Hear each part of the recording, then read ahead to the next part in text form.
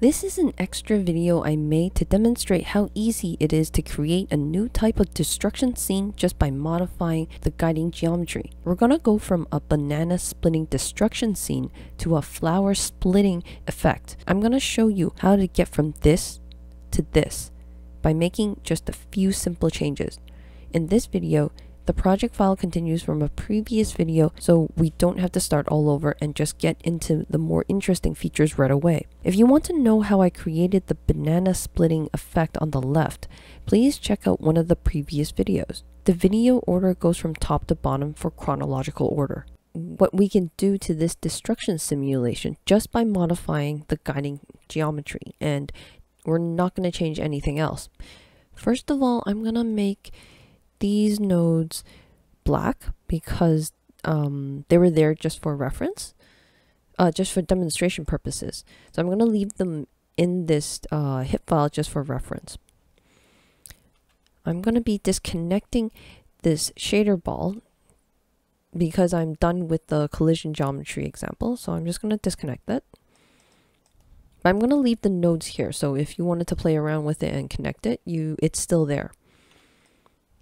Now, the first thing I want to do, this is our original geometry before I moved it halfway over on the grid and before I made it a little bigger. So as you can see, this bigger geometry here, it is twice the size of our guiding geometry, or when I branched off, when I started to branch off the whole geometry. This is like the initial geometry shape, and then I started to branch it off into two different versions. One was this one is a bigger geometry, which is twice the size of this one. I'm gonna start to branch off over here even earlier. I'm gonna add a null node just for reference. So what I'm gonna do is move this. So I'm gonna move this to the 1 quadrant of the grid. So instead of moving it to half of the grid, I'm going to move it to a quadrant. So let's do this. Add a transform node here. And it's going to be 0.5 here. I'm going to template this as well so you can see. Maybe make the background darker. Here. Now this is halfway and then halfway again. So now we're in 1 quadrant of the grid. If I take a look at the top view, this is a quadrant. Let's take a look what it looks in the main geometry. This is the main to be fractured geometry. It is exactly a quarter of it. Now I'm going to have to move some of these around. Now, I can actually reuse a lot of these nodes because the only change I'm going to make is onto the shape. I'm just going to be changing the shape of our guiding geometry. This is going to crisscross a little bit. We can reuse this boolean. So I'm just going to copy this boolean over. Connect this to our new geometry now. Because this boolean, these two booleans, are using the same slicers or cutters. These cutters. So this is the result that we get.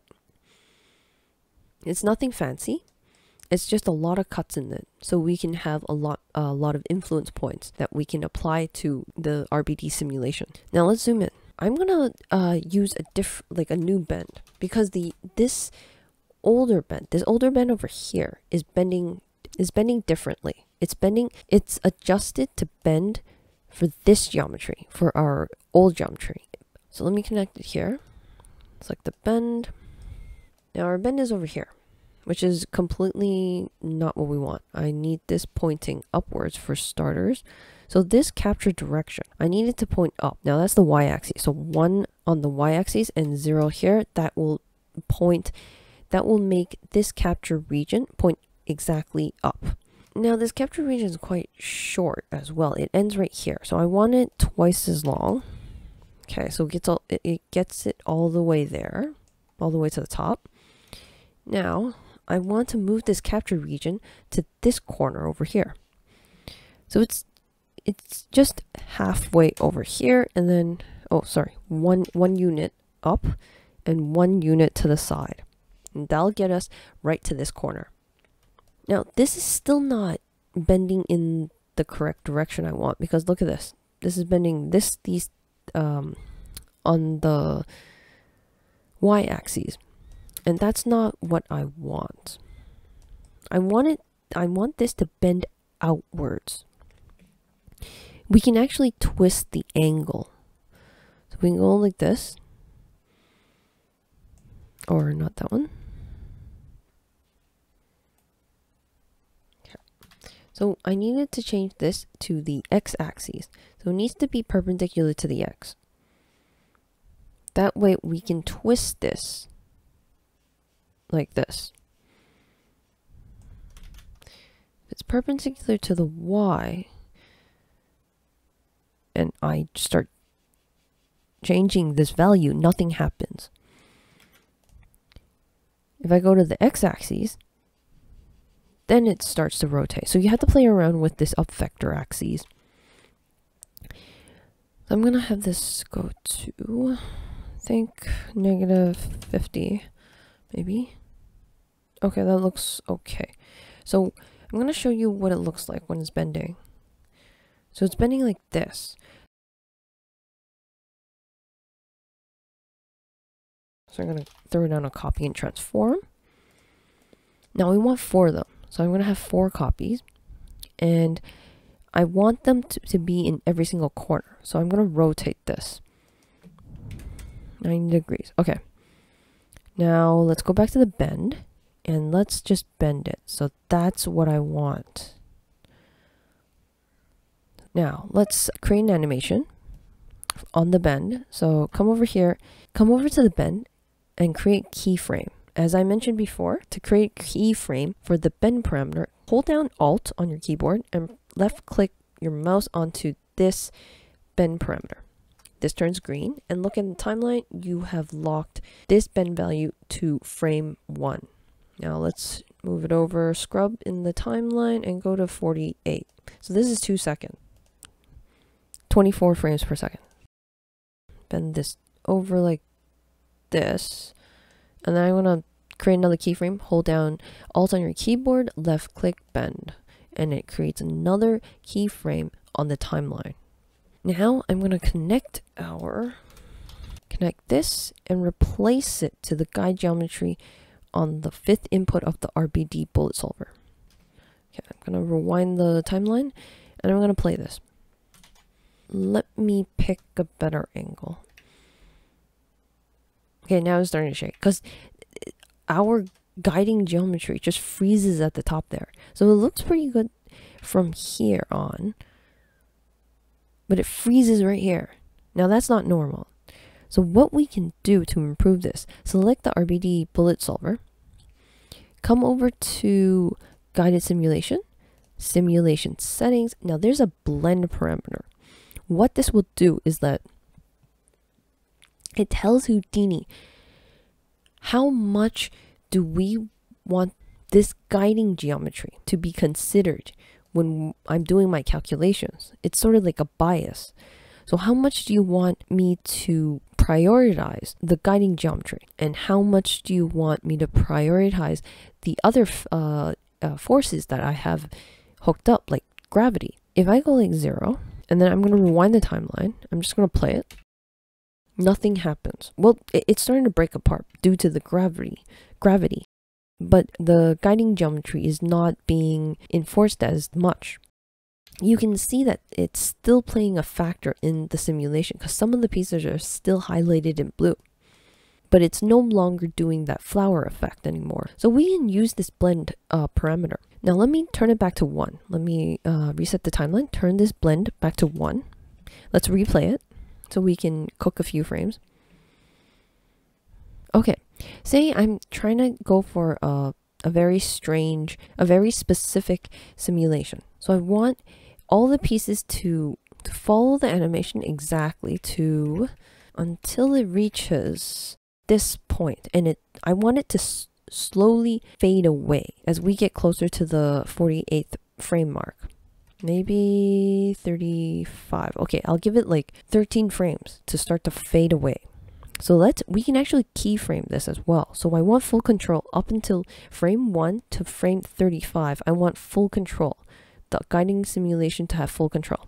So let's keyframe this. Keyboard hold Alt, left click mouse on the blend. So this creates a keyframe here, and if you look over to the timeline, it's green as well.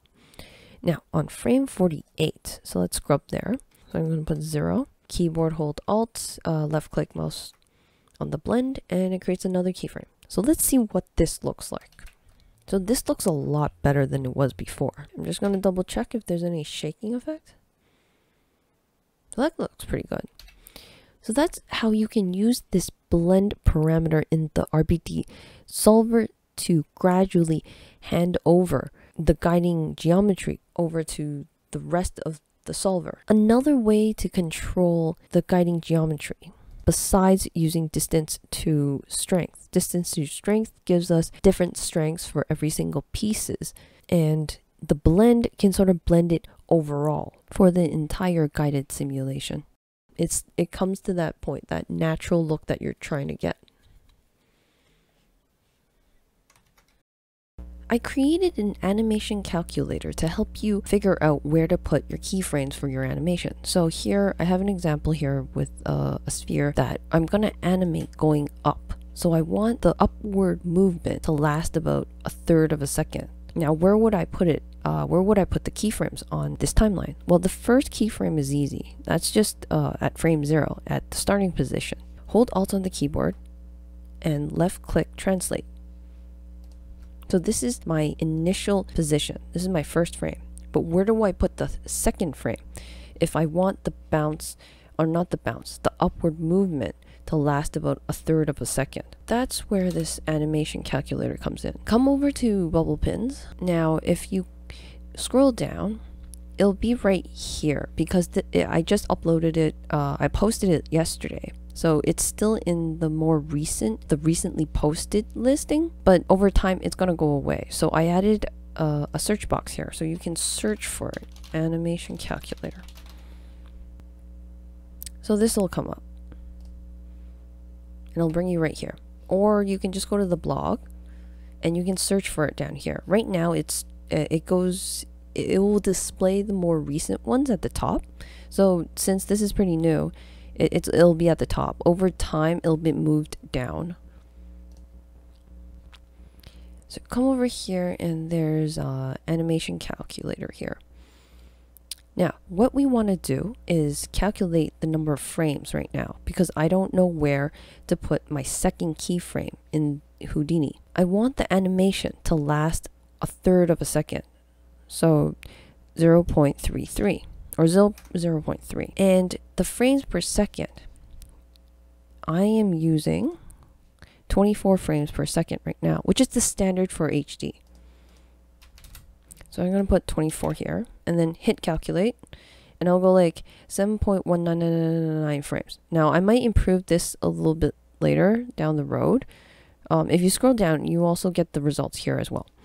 So I might give it like a rounding maybe in the future and improve it slightly. You should be good with the next keyframe. You can choose to create the next keyframe at 7 frames or 8 frames. So you can round down or round up. The offset of 1 frame shouldn't affect your animation too much. So let's go here, let's go to 7. And let's come over here, hold Alt, left click translate to create the second keyframe. Oh, wait, sorry.